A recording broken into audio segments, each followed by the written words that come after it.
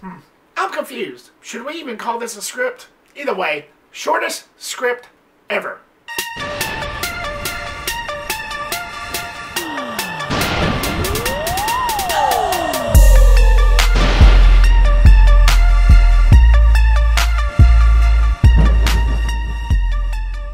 What's going on, guys, and welcome to my review of Silent Night, the latest from director John Woo, and is the first American film he has made in 20 years. Last one being Paycheck, which is a film I've never seen, but I intend to. Thank you so much, guys, for clicking here. I really appreciate it. So after losing his baby boy, his son, in a gang shootout, a grieving father exudes revenge on the people responsible. That right there was enough to get me in the seat. Speaking of John Woo, I've always been a fan of his films, particularly Hard Target, even the Mission Impossible 2, which everybody puts that at the bottom of the barrel.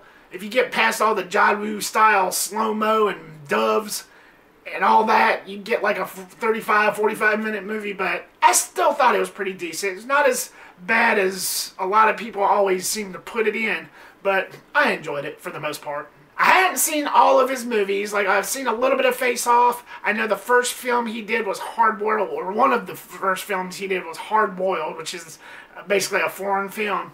I've not seen that one, but a lot of his films I need to get caught up on. But with Silent Night, I've always been intrigued by the whole entire revenge plot story, which is why I've always been a fan of characters like the Punisher. And that's what I kind of thought of this movie as being, like a Christmas-themed Punisher-type film, which, after seeing it, not so much, but it does have elements. It does have elements of Punisher, but slightly. I jumped at the chance at seeing Silent Night as soon as they advertised it. I was counting down the days. I enjoy a good, Christmas-themed action film. Even though these aren't technically themed Christmas action films, I still consider them to be Christmas-themed action films. In the first two Die Hards and Lethal Weapon, I even loved David Harbour's Violent Night, which we got last year.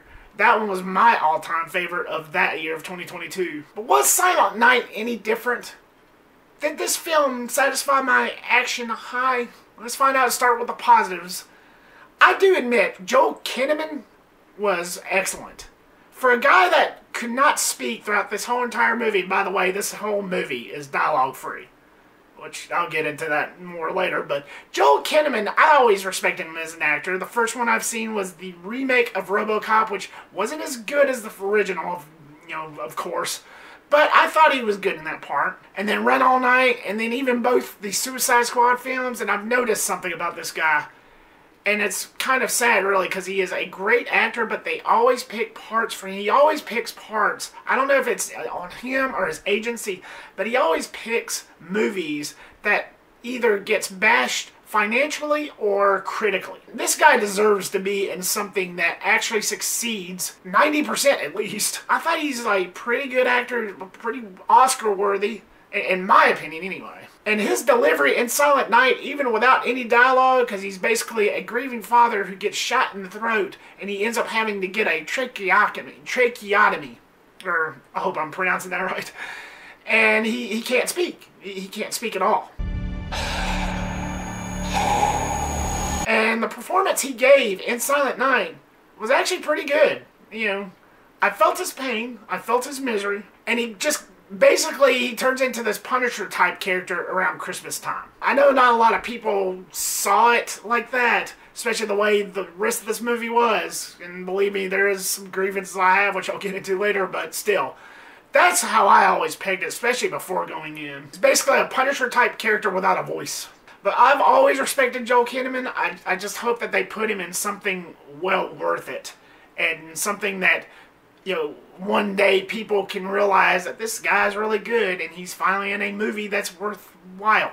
The action set pieces was pretty cool. This is a little different from other John Woo films, but they still have elements in it to where it reminds you that you're watching a John Woo type film. There's a couple slow-mo camera action scenes, and especially with him fighting and shooting everybody up.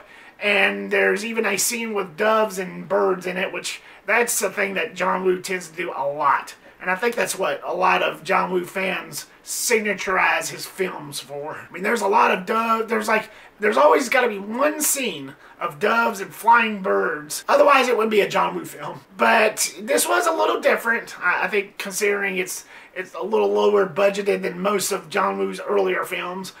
But it still does remind you that it is a John Woo directed film. It still manages to kind of throw you back into how he used to do American type films. But I've always respected him as a filmmaker. And I'm glad he's finally getting back into the American made films, and I can't wait to see what he does next. Now, no matter what I say next, I'm trying not to sound contradictory. If I am, I apologize. But there was a lot of problems that this movie had. Going into this, I knew what I was getting into. I knew there was going to be absolutely no dialogue whatsoever, which brings me to my negatives. The whole entire movie had no dialogue whatsoever. The main character, as I said before, gets shot in the throat. He gets a tracheotomy. That's perfectly understandable. But what really ticked me off about it is because you have no dialogue, you don't get to find out that much about the characters and whether or not you want to be invested in them. Me personally, I couldn't get invested in a majority of them because they chose to not have anyone talk. Not Joe Kinnaman's character's wife, not the cop that helps him out eventually, and not even the gangbangers. Nobody. This was like completely dialogue free. And at a certain point I was watching this movie, I don't even think they even brought a microphone on set. Maybe the wife did say a couple words, but it was very faint. It's like watching one of those 1930 silent films. That's kind of what it reminded me of. I just wish they would have at least applied that to just Joel Kinnaman's character. That's how I would have pictured it, you know, benefiting the movie a little better. If they'd have just referred to Joel Kinnaman's character as the Silent Night character, going after these bad guys, Punisher style, but letting everybody else speak, that would have benefited it a little bit better, I would think. And they would have just referred to Joel Kinnaman's character as the Silent Night killer. It would have been still plausible to the title. They really live up to the title's name, yes, I do admit that. But it still would have been plausible. It still would have made sense if they'd have just kept everybody else opening their mouths and speaking, except for Joel Kinnaman's character. The title still would have made sense if they'd have just gone that route, but they didn't.